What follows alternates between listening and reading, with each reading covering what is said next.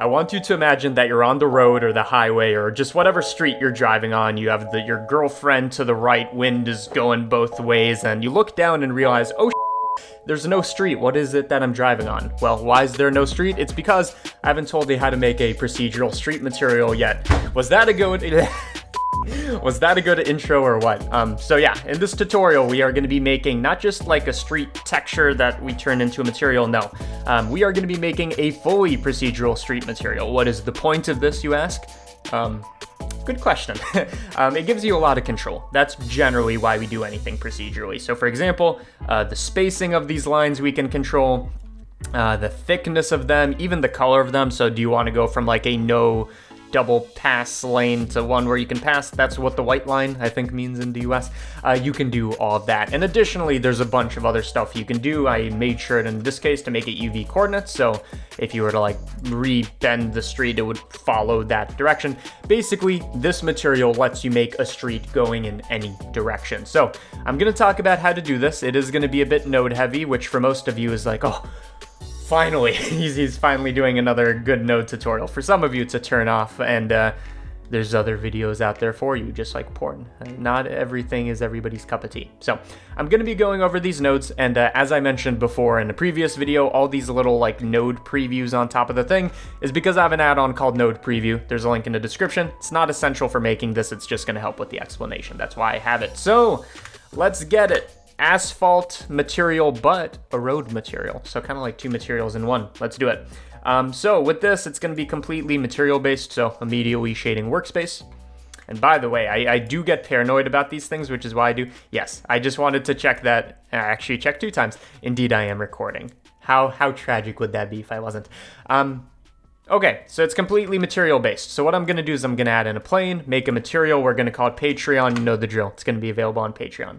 Everything we do here in nodes is going to represent the final output. That being said, it is helpful to work from reference, even for a material. So I actually went to Google Images. I found a good image of a street, very hard to find, very rare to come by. I'm kidding. Found this image of a street, and this is what we're going to be trying to replicate, trying to get this quality of asphalt with these crackly lines. There's actually quite a bit going on here, right? These aren't just rectangles. They're distorted. There's some fading. There's some crackling. There's like white splotches, black spot, a lot to take care of. So let's get it. So first thing I want to do is I'm going to clear all this, start off with an empty material, and I'm going to start off making the asphalt. So ignore these white lines. We just want to make this kind of like segmented pattern. And you're thinking, okay, how do we do that? Well, there's a texture, a procedural texture that comes with Blender that already looks like that, and that's Voronoi texture. And you're thinking, okay, Voronoi texture, it's this blobular thing. We can mess with it, whatever. It doesn't really look like asphalt. Well, what I want you to realize is that Voronoi, the way it's calculated, I say this every time, is you scatter a bunch of points on your surface, and then you calculate which areas are closest to which points. Either way, it creates these segmented type shapes. You can almost see these lines. It becomes more obvious when we do something like distance to edge, right? It has these fragments that kind of look similar to the kind of like this crushed rock thing that asphalt has going on. So Voronoi texture is going to be useful. Specifically, if we look at the second output, which is color, so this actually just shows the segments. It doesn't really care about the distance and making a gradient. No, just the color gives us a nice amount of fragments. Let's take the size, the scale, the number that is called scale, and let's make it bigger.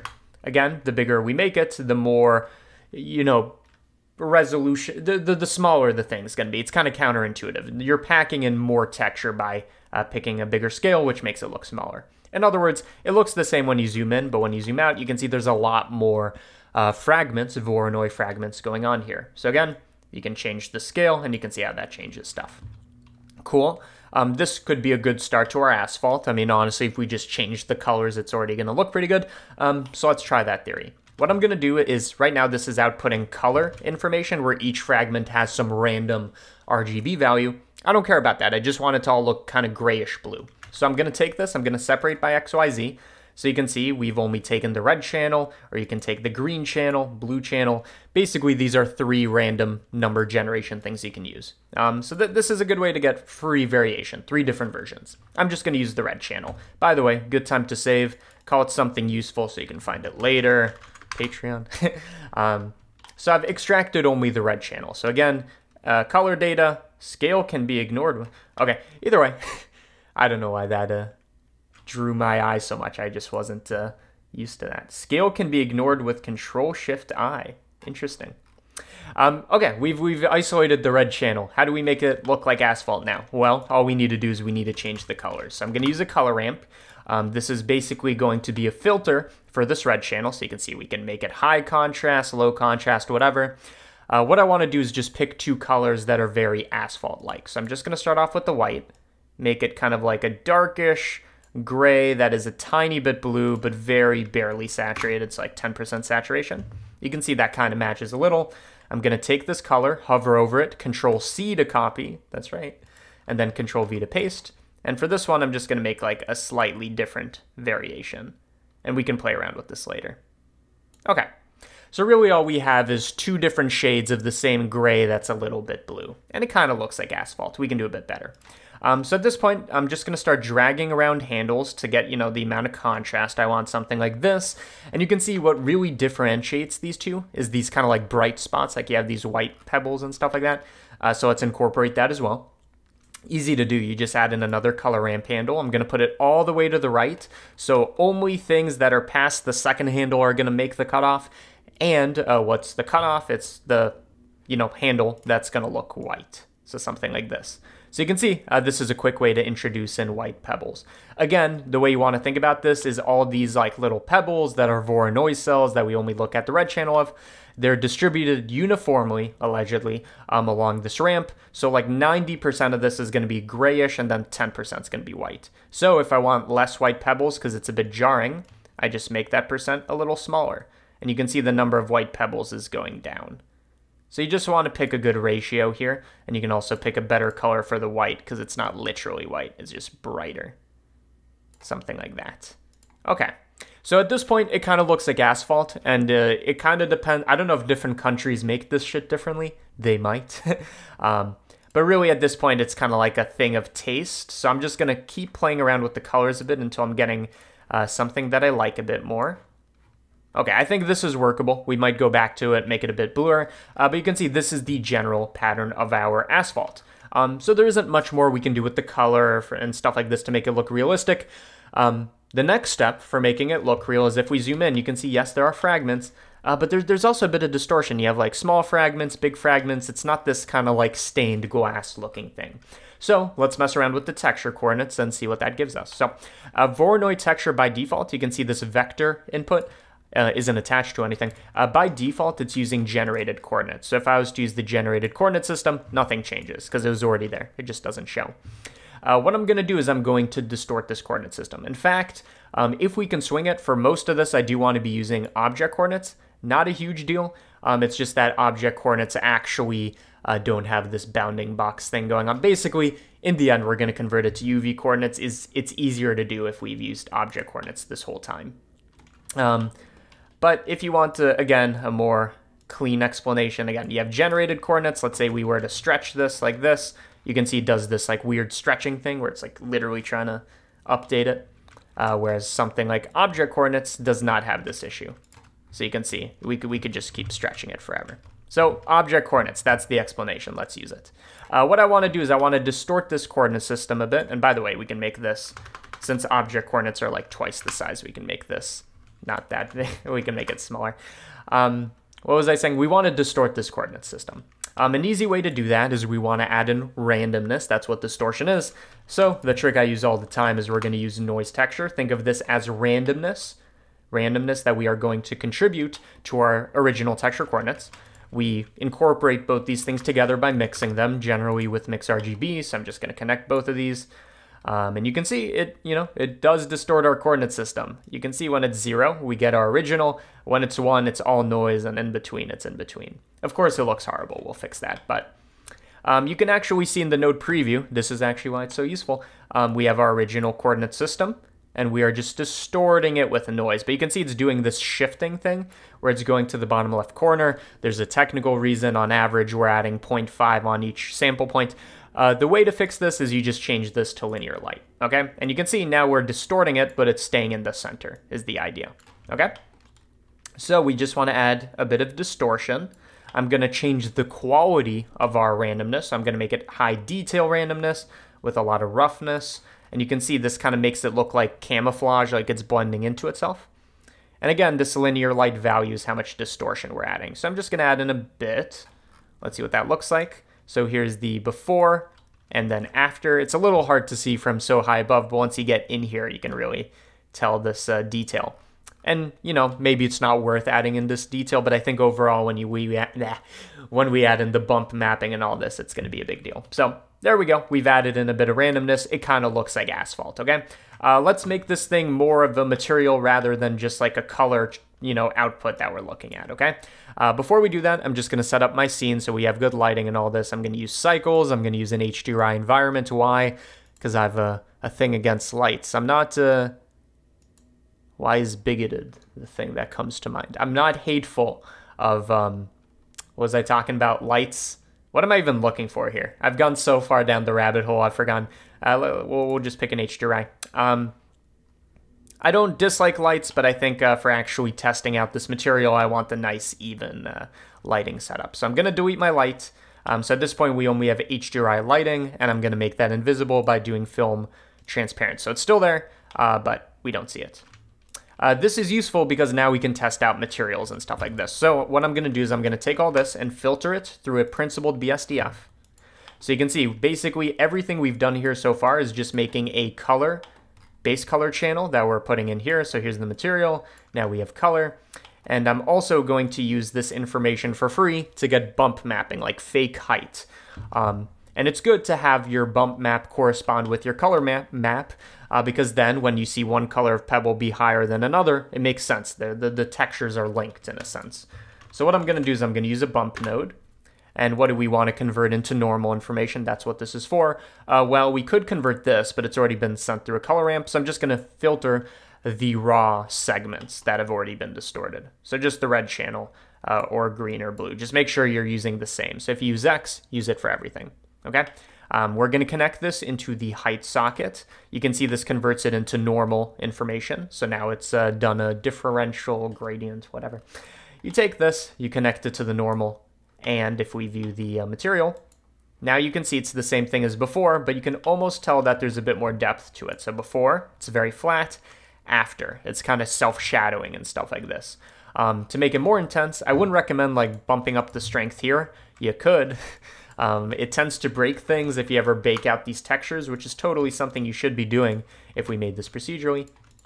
I mean, once you're happy with it. What I would recommend is multiplying it before we get here, although it does seem to not really do anything. So maybe we do need to do the height thing, although maybe it is doing something. Pick a big number. No, definitely not doing something. For now, I'm going to bump up the strength. Just know that picking a number higher than 1 does tend to mess things up in the future. But I do like the look of it for now. So I'm going to keep it at like 1.5. Okay. So for all of this, we get base color. We get bump, which is normal. And for free, we can also get roughness. Pick a pretty rough thing. Although asphalt's kind of reflective. It's kind of confusing. Either way, we now have our asphalt. It's completely procedural. All of this stuff going into the principled BSDF can be changed by the scale value, like what resolution do you want. So if we were to make it low resolution, it would look really stupid. Stupid. I sounded stupid saying that. And as we increase this, it gets more and more asphalty. So it goes from stained glass to this like pebbly looking thing that actually looks pretty good. Even here, it looks like a nice little rocky thing so that you could get a bunch of different results out of this. So I'm going to keep it at like 160 or whatever. Cool. So we can also change the colors and do all this, but now I want to set my sights onto these yellow lines that we want to be able to customize, okay? So how do we make these yellow lines? I'm going to take all this, move it down, and now we can consider these. So basically, what you want to think about when you see these yellow lines is you have basically 2 yellow strips, I'm saying the obvious, going along the x-axis. So you might think, okay, we need x-axis information to get this. Actually, no. What we need is y-axis information, and I'll tell you why in a second. So I'm going to take my texture coordinates. For now, like I said, we're going to be using object coordinates for as long as possible because they have all those benefits. We'll switch them to UV later. I'm going to take them and separate by x, y, z. So again, you have this line going along the x, so you think you need x information. which I am trying my best to view, but I think I was looking at the wrong thing. You'd think you need this left to right gradient, but in fact what you need is this top to down gradient, this y. Because this basically says, where do we want these lines? Do we want them at this height or this height? It's y-axis information. So if we take this and filter it through, easiest way to do this is with a compare node. And we increase this number, you can see immediately we get a nice strip that we can not only control the thickness of, but also the position. Okay, let's talk about why this works. What the compare node does is it takes input 1, in this case the y-coordinates, this top to down gradient, so we're looking at how high up we are on the plane. We are going to compare it to the second number, which is basically kind of like the midpoint of this line. It's saying where should it be, and we're saying only make it white if it's within this distance, this threshold of, I guess, 0.07 between these two numbers. So again, this is going to be our midpoint. It's saying where are we going to be comparing, and this is saying with what threshold are we comparing. So this is why we're using y-axis. We need the height. For this, I'm going to set it at 0.25, so slightly above 0, which is the x-axis. And I'm going to make another line, which we can just put down here, here, and since we want it to be like symmetrically beneath it, we're going to reflect it across the origin. So instead of 0.25, negative 0.25. So you can see we have two versions of the same thing. Okay, we take this, we add them together to have both their contributions, and now we have two lines. But we want to kind of maintain this control of like picking this, even though we always know it's going to be symmetrical. So what I'm going to do is I'm going to add in some parameters. So I'm going to put in a value here so we can pick it, and also here, although remember that the second version, we always multiply by -1 to make it reflect. So when it's 0.25, it's going to be negative 0.25, etc. And now we have a single slider that controls this. So think of this as our spacing parameter. Shift right click drag to do what I just did, by the way. Okay. I'm also going to add in a second parameter. You can think of this as our thickness. So that's the threshold, the epsilon that we care about. And this we typically set to like a number that's like 0.1 or something. So there's our thickness. So we can just call it thick because it's dummy thick. And for the second one, we can call it space because it's our spacing. Cool. So now we have procedural control of both these things. I'm going to pick 0.25 for the spacing, and for the thickness, I don't know. I mean, we can always change these later, which is the point. I'm going to pick 0.075 or something. We could literally overlay this on top and see what looks good, but there we go. So this is the basic setup for our lines. We're going to make them look a lot better in a sec, but I want to start incorporating them into our BSDF. So since we want this to be, I mean, if you think about how this thing's made, you have asphalt and then you have two dudes who hopefully are being paid enough, literally just going out and painting this thing, or maybe they have this vehicle that paints as it, drives. Point is, first there's the asphalt, then the paint goes on top, which is why there's this crackling, because as it ages, it kind of wears off and shows the asphalt underneath. In other words, what we need is a mix RGB since we want to overlay something on top. So I'm taking my asphalt, I'm going to use this as the factor. In other words, where should we overlay? And then for the color we overlay, it could be whatever color. So let's see what this looks like.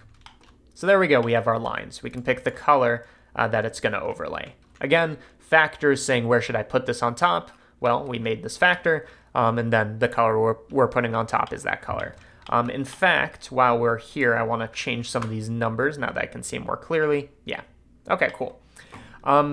We could do a bit more to this, like we can incorporate it into the bump, etc., and we will, although before we do any of that, I want to make my lines look better. So a couple things you're going to notice. They're not perfectly straight. They're a bit distorted. And second of all, we have the crackling. So let's take care of both those things. As for distortion, we already know how to do this. That's what this linear light situation was for. In fact, we might need to make a new one for this, but we can try it. In fact, instead of using object coordinates for this setup, again, this is our line, let's try using these distorted coordinates and see if they already look good. If not, we can make a new set.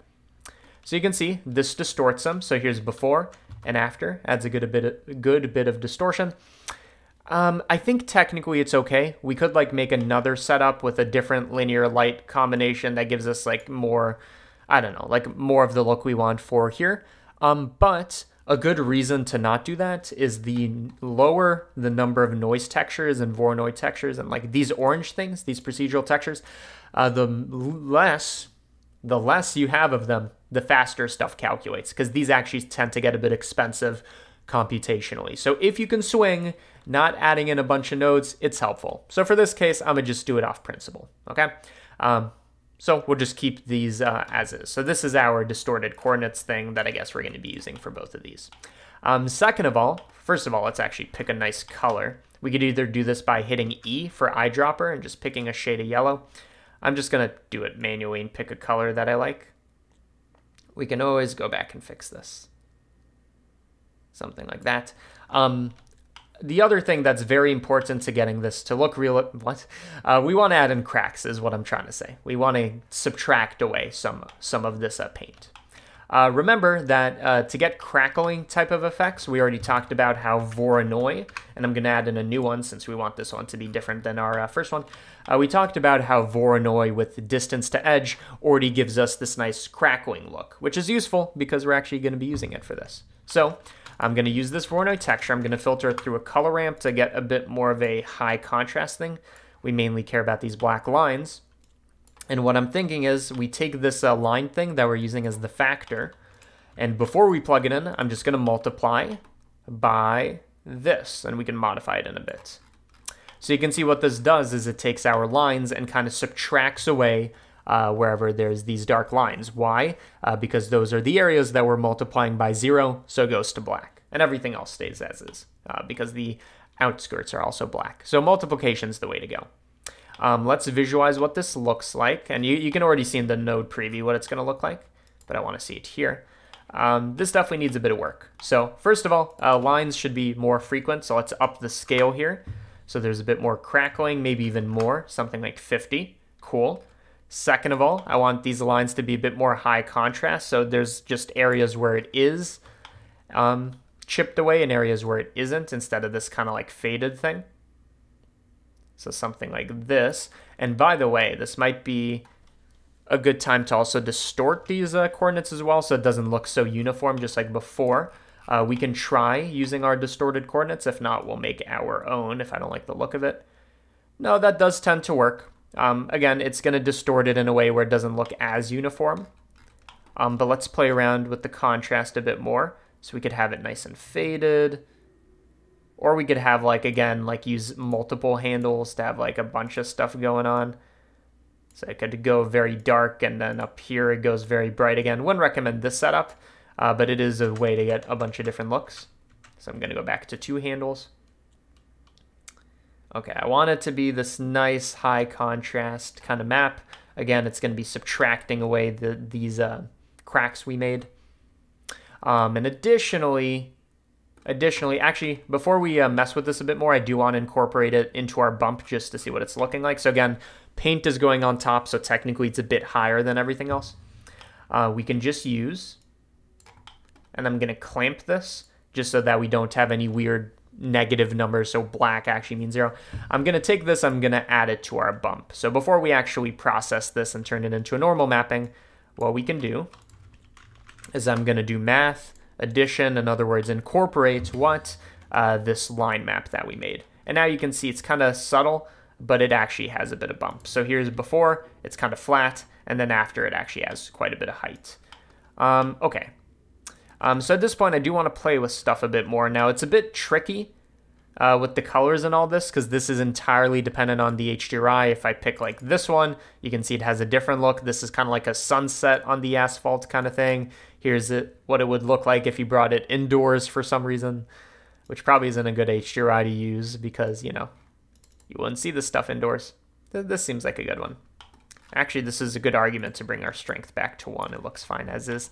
It looks pretty good. Again, since we've been using object coordinates this whole time, we should just be able to extend it like this and just get free detail as we keep going. And it's all procedural, infinite resolution. But of course, the issue with object coordinates is since these stripes are dependent on the y height. So we have object coordinates and all this, and we care about their like y height. The issue is if we go like this, it kind of goes off track until we bring it back up. So I'm thinking, are we ready to transition this into UV coordinates? In other words, are we happy with the result, or do we want to play with it a bit more? I'm thinking we want to play with it a bit more.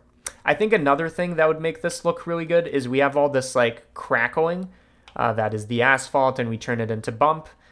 I'm thinking, could we make it so that the paint has less of that going on, so the paint's almost a bit smoother? Maybe.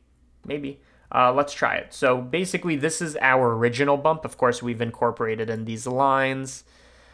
Maybe if we just enable clamp, that would do it. Let's see what this looks like. Does look a bit flatter.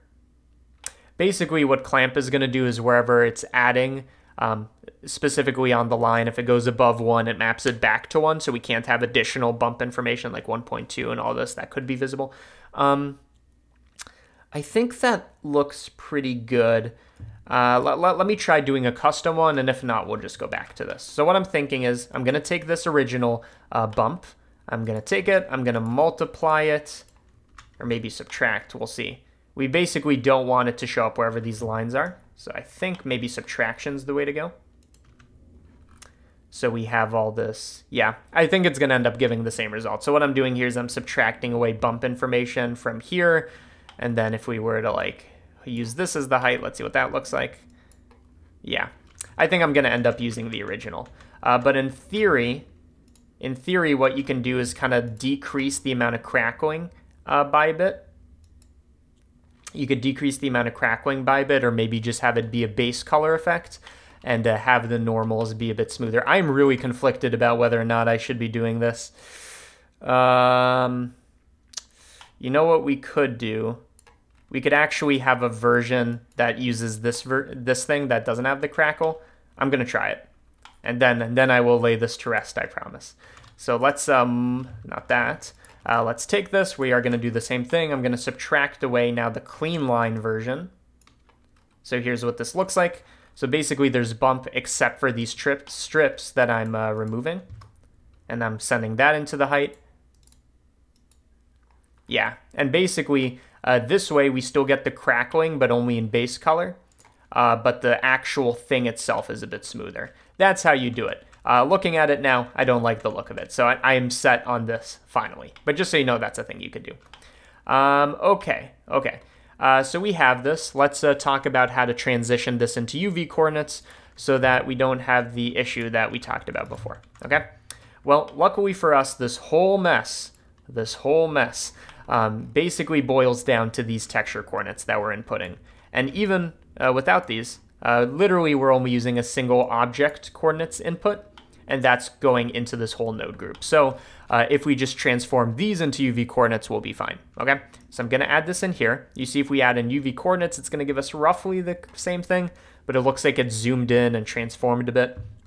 The reason this happens is you can see object coordinates are centered here, whereas UV coordinates are centered at the bottom left corner. So to fix this, we just need to do a transformation that makes our UV coordinates look like object coordinates. It's pretty simple. So we're going to take our UV coordinates. I'm going to do some vector math. And this will actually be a great use of node preview. Link in the description. So you can see here are UV coordinates. What I'm going to do is I'm going to try to move this origin over here. In other words, we want to move it on the X and Y axis by like negative 0.5, I believe. Let's see. Yeah, that's going to do it. So you can see now we are centering it nicely. So in other words, since the origin's 0.5, 0.5, you want to do the inverse to get it to move there. It's kind of confusing. Negative 0.5, 0.5. Also, you're going to need to, so if we were to use this as the coordinate system, you can see it almost gives us the right thing, but again, it's too zoomed in. This is because object coordinates go from 0 to 1 on negative 1 to 0 to 1 on X and Y. Long story short, you take it, you multiply it by 2. Is going to give us the correct thing.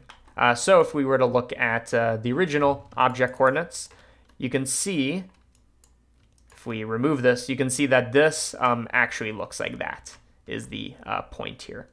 So I'm going to take this, I'm going to connect it here. In other words, this is the texture coordinates we're going to be using. So again, what did we do here? We replaced object coordinates with something that is dependent on UV coordinates. So in the end, this whole result is going to be UV based, which means now if I was to put a cut here and move it, it actually deforms with it, because that's one of the properties of a UV map. Now, of course, we do have the issue of if I try to extend it, it does this weird stretching thing. The reason this happens, by the way, this is a cool way to make a worn kind of street. However, the reason this happens, if we go to the UV editor and look at the UV map, literally only the first face has a UV map and the second one over here. Let's link these. The second face, I'm trying to select it, is literally just this very fine edge, which is why it looks like it's stretched. It doesn't have any space to breathe. So if I was to let me make a transformation of some kind. So I'm thinking we'll extend the street like this, and I'm gonna add in a bit of a bevel so it kind of curves a little. If I was to do this, we need to make a new UV map that's straight going along here. The way to do that is you select everything, pick an active face, right click, and then follow active quads. If I can find it, follow active quads, boop. You can see it makes a nice flat UV map, and that makes it curve with all its procedural detail, which is cool. So I'm just gonna undo all this. We don't need it for now, but just so you know, that is an option. Long story short, we have our UV coordinates, we have our 2 parameters. Of course, we could expose a bunch of other parameters, but for now, I'm happy with this. Roughness is at a thing, metallic's at 0, fine.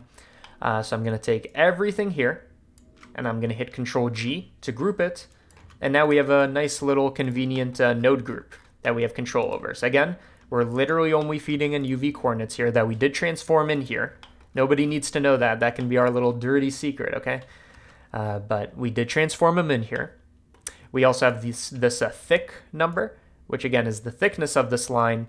We have the spacing. And I'm thinking I also want to expose the color of this, which is super easy. So again, this little RGB thing is the color of these lines. Let's expose that by adding in another parameter. So you just go to the group input. So in other words, what things do you want exposed? Another group input for the color, which will automatically give us a socket here. So we can make it a white line, a yellow line, whatever, okay? So that's how you make the procedural street material. The only other thing to talk about is how do you make those, instead of one solid line that goes on forever, how do you make them segments of lines? You know what I mean, there's spacing in between. If people are interested, I can make a follow-up video explaining that. If people care, it's kind of like a quick little fix, but otherwise everything's the same. Let me know if you care about that. But otherwise, that's the tutorial. I hope you learned something. What is this stuff on the right as I point my hand to the left because the webcam's flipped? It's a list of patrons. 770? No. Definitely above 700. There are quite a few patrons, and I always wonder why, but here's a reason why. Well, first of all, they might want to support this channel and the CG Matter channel. Maybe they like the tutorials, they want to support it, but really what they get in exchange for becoming a patron, link in the description, is they get access to blend files. So for example, this blend, this procedural material, you don't need to make it yourself. You can just download it. Any other blend I've ever made over the last 2 years or so, I think I started it 2 years ago, you can also get with a 1-month subscription. Download whatever you want. Use it wherever you want. You get blends. You get exclusive tutorials that I do not post to either channel. Yesterday, I filmed one about how I make beats for the background of my tutorials and videos. Sometimes I make my own music. I talked about how to make a little song. Just things that I would not put on either channel, but are kind of detailed. Additionally, early access to tutorials. So some people, a lot of people, 700 some people, were able to watch this tutorial perhaps multiple days before you, definitely a day before you. And also Discord, stuff like this. All of this exists on Patreon. There's a link in the description. Yeah, also node preview, that thing with the images, with the nodes, also link in the description. But other than that, that's my time. I hope you learned something about it. And I think we did a really good job at making this look realistic, I think. Especially when you put it in context of a scene and all this. So, yeah, hopefully you learned a thing. How long have we been going? 34 minutes. Whew. Okay, I'm going to end it here. Bye-bye.